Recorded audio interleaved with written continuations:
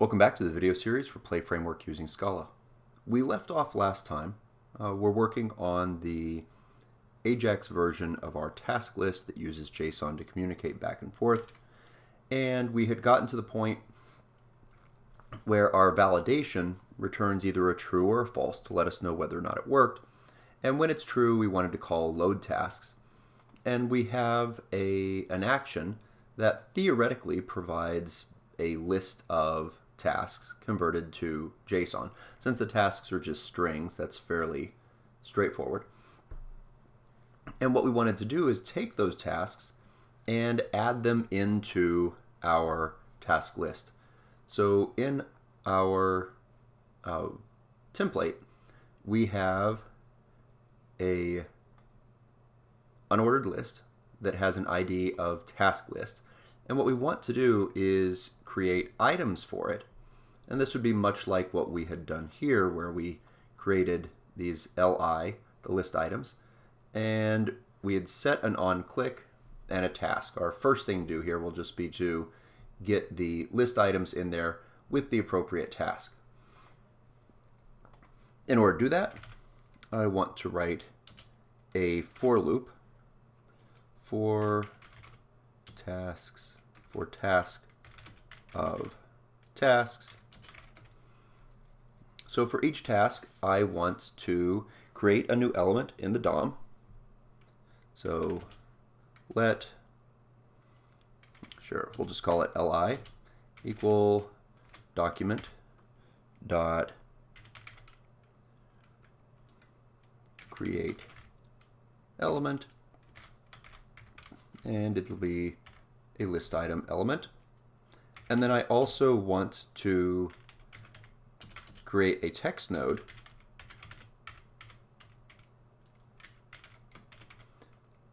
that holds the text for our task. And I didn't want quotes there because task theoretically is going to be a string for us.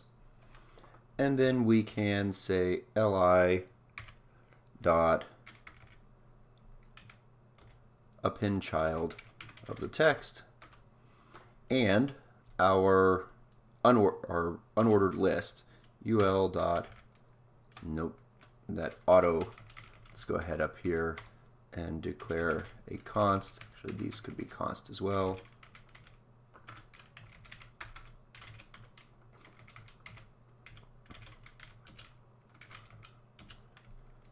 Of ul equals document dot get element by ID, and our name was task list.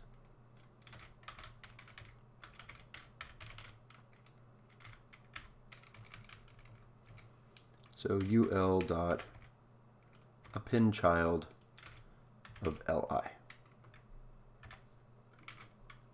Okay.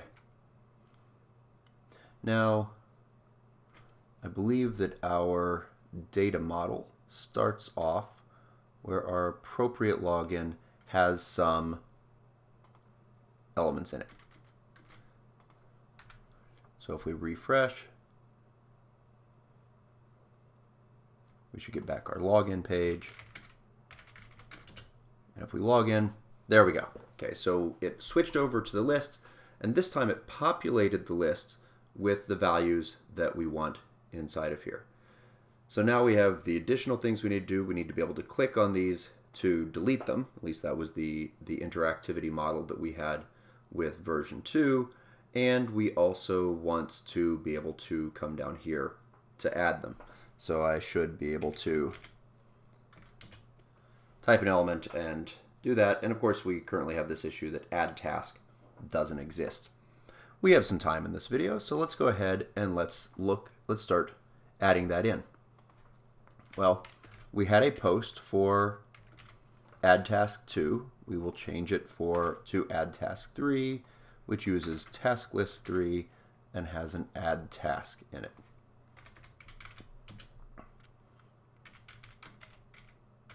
Add task will be an action with an implicit request. Now, this is going to be a post, and we're going to send the body of what we want as JSON again. So it's actually going to look a lot like this. The fact that there's so much duplicated code here makes we should consider taking some of this out. If every single time that we have JSON, we are going to be requesting it, doing a convert on it, checking for success and error. Really the only code that's different is going to be that part right there. So we could try to remove some of this duplication for the time being, though I want to get this to work, and then we can think about how we would go about fixing this up. Okay, so we should get the body here, which should be, now this time it's not a user body, this time it's actually just going to be a string. Okay. And so this would be our task. We also, and we can pull this out of task 2, when we added a task in task 2, we also have the fact that we need to be dealing with someone who is logged in. And so if we come back to here, actually if they aren't logged in, so I'm going to make this the outer part, if they're not logged in, I don't want to do anything with them. And the get or else on that, actually we could copy the bottom line from here. Okay.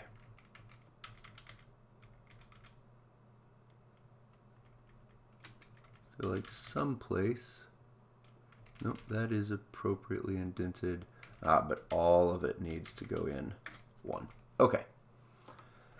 So, now this one, when it didn't work, it returned an empty string or an empty list. There's this interesting question of what is it that we want to return here? And I believe that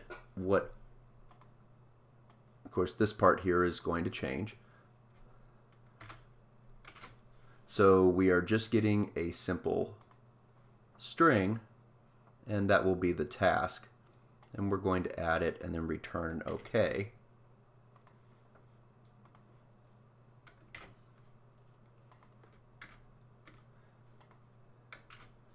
Add it and return OK. Okay, so let's go through here. We've copied and pasted a lot of stuff over. Let's see if we're happy with what we have.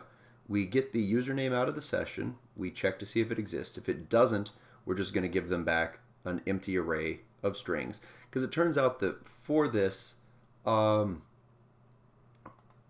an interesting question. Because we have a task list here, there's a part of me that actually wants to keep these as separate elements.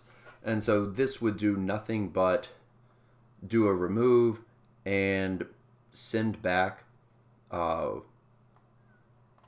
just a Boolean value that tells us whether or not they succeeded. And so in this case, it is JSON.toJSON of true because it worked. And if for whatever reason it fails, we kind of have two options. I guess I could actually, in both of these cases, I am willing to send back an OK of false.